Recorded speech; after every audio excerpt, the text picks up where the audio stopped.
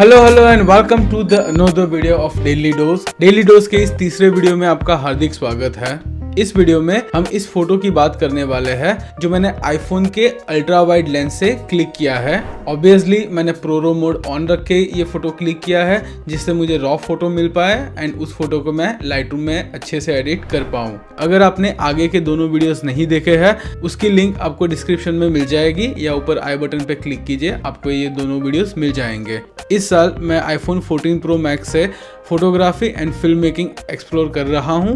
अगर आपको मेरी जर्नी का पार्ट बनना है 2022 में क्या वाकई में स्मार्टफोन इतने कैपेबल हो गए हैं कि स्मार्टफोन के जरिए हम professional photography and film making कर सकते हैं, ये सारे सवालों के जवाब मेरी जर्नी में आपको मिल जाएंगे। उसके लिए आप मेरा चैनल सब्सक्राइब कर सकते हैं जिससे मेरे आने वाले वीडियो के लिंक्स आप तक पहुंच जाए। बाय द वे, अभी ये जो वीडियो मैं रिकॉर्ड कर रहा हूँ बंद कमरे में आर्टिफिशियल लाइट्स के साथ आईफोन के सेल्फी कैमरा सिनेमैटिक मोड में ये इंट्रो वीडियो रिकॉर्ड कर रहा हूं, तो आपको ये भी पता चल जाएगा कि आईफोन की क्लैरिटी कैसी है। एंड मुझे कहीं ना कहीं इसकी क्लैरिटी थोड़ी डल लगती है। आप मुझे कमेंट करके बताइए क्या आप आईफोन 14 प्रो के सिनेमैटिक सेल्फी वीडियोस में इंटरेस्टेड हो। आइए इस फोटो को एडिट करते हैं। तो चलिए वीडियो को शुरू करते हैं।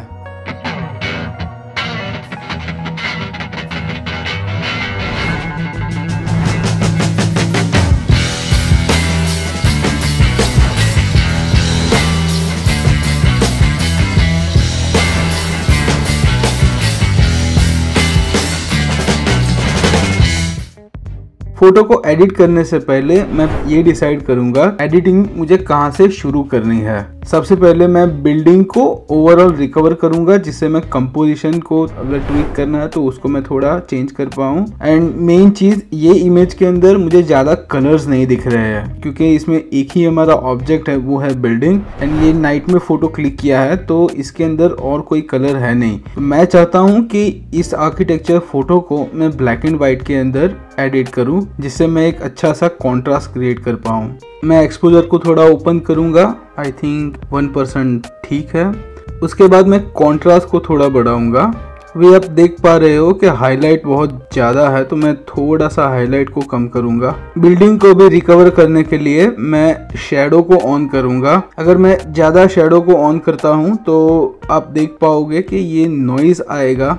मैं थोड़ा एक्सपेरिमेंट करके 40 या 50% के बीच में मैं इसको लॉक करता हूँ। थोड़ा सा मैं ब्लैक को ऑन करूँगा जिससे शायद थोड़ी बिल्डिंग मिल पाए। एंड मैं वाइट्स को थोड़ा बढ़ाऊँगा। इमेज को ब्लैक एंड वाइट करने के लिए मैं ऑल द वे सैचुरेशन घटा दूंगा। अब मुझे ब्लैक एंड वाइट में मेरी ओवरऑल इमेज मिल चुकी है। इसमें जो मुझे अभी करेक्शन दिख रहा है वो सबसे पहले ये जो ग्लास विंडो वाला पार्ट है जहाँ से अंदर की लाइट रिफ्लेक्ट हो रही है, ये पूरा एरिया ओवर एक्सपोज हो रहा है तो मुझे इसकी ब्राइटनेस या इसकी हाईलाइट को थोड़ा कम करना पड़ेगा। इसके लिए मैं क्या करूँगा, ब्रश टूल लूँगा, उतने एरिया के पिक्सल्स को मैं सिलेक्ट कर लूँगा।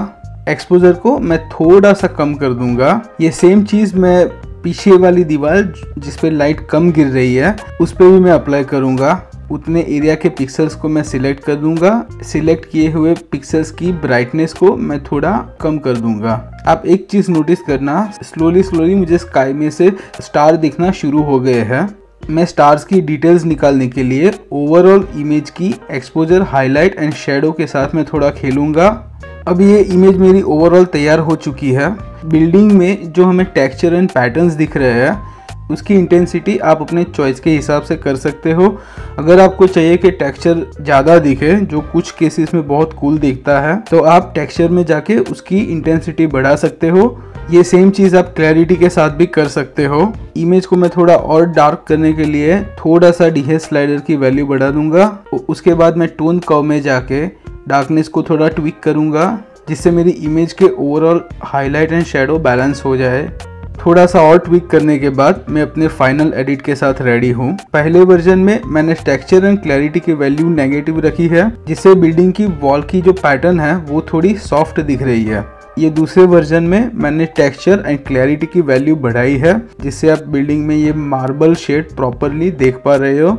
एज वेल एज क्लैरिटी बढ़ाने की वजह से आप देख पाओगे ओवरऑल ये ग्लास वाला एरिया है वहाँ पे आपको ऐसा प्रतीत होगा कि लोग खड़े हैं, पर एक्चुअली वहाँ पे कार्डबोर्ड लगाए हुए हैं। तो ये सारी चीज़ों की क्लैरिटी थोड़ी बूस्ट होके निकली है। एज वेल एज आप स्काई में स्टार्स देख पाओगे तो वो भी अच्छे से टमटमा रहे हैं। इस इमेज में मैंने स्काई को एज इट इज रखा है, इसको मैंने डिसैचुरेट नहीं किया है, जबकि पहली इमेज में मैंने स्काई को भी डिसैचुरेट किया है। एक ही फोटो को आप अपने टेस्ट के हिसाब से अलग अलग तरीके से एडिट कर सकते हो। अगर आपको ये वीडियो अच्छा लगा हो तो वीडियो को लाइक कर देना, चैनल को सब्सक्राइब कर देना एंड मुझे कमेंट करके बताना कि ये वीडियो आपको कैसा लगा। अगर आपको आपकी एडिटिंग की प्रैक्टिस बढ़ानी है तो इस फाइल को डाउनलोड करने के लिए लिंक मैंने डिस्क्रिप्शन में डाल दी है, वहां से आप फोटो को डाउनलोड कर पाओगे। इस वीडियो में दिखाई हुई मेरी खुद की टेक्निक्स आप अप्लाई करके फोटो एडिटिंग को आप एक्सप्लोर कीजिए। मैं मिलता हूँ आपको अगले वीडियो में, तब तक के लिए अपना ख्याल रखना। Bye bye.